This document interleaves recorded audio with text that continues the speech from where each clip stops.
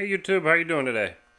I hope you're gonna ignore the mess on my CNC table here because it's always a mess. It's just how I roll, Judy. I've been wanting a pendant for my Shapeoko for a long time, and when Jeremy sent me one of his macro pads, I said, boy, I bet we can use that to jog all the axes. But the prototype was missing a row of keys over here. It was just the 5 keys, and that just wasn't enough for 3 axes and 3 speeds. I've got 3 buttons here.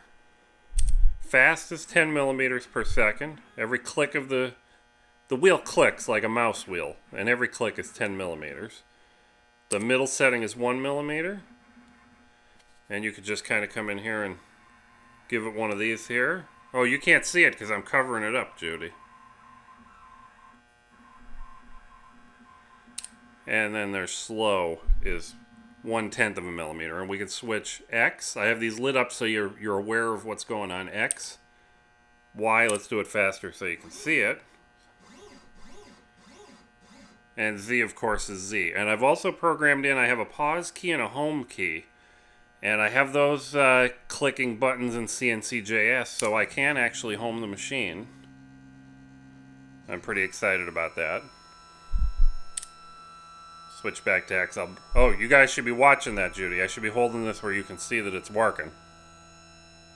I'm sure you can hear that it's working. But once that homes up, I can come in here and jog him out here. I think I have the Y-axis backwards. I don't know how my brain feels about this. I might have to look at how a real pendant works.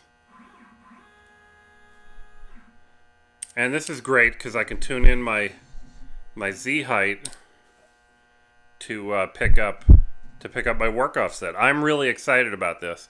I didn't know what 2 keys to put here, so I picked home because I knew I'd be homing, and I picked pause because I figured maybe that can pause jobs that are running. But we'll see. I'm pretty excited about this. I hope you'll check out Jeremy's Kickstarter if you're in need of a pendant. This is just a USB keyboard. I just have the keys programmed to do particular things.